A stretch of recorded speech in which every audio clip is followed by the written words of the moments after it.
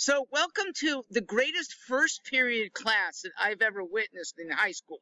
It is the Mira Costa surf team, period 1, which for them started before 7 a.m. They were convening at about 6:45 to have lessons, yes, on the beach, and then in the water. So is this a true subject for academia? Well, it might provide more useful skills for teenagers and even for life than algebra.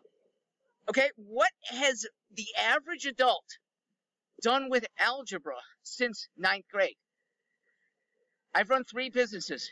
I haven't used any math beyond what I learned in 7th grade. So what do kids here learn? They learn competition. They learn nutrition.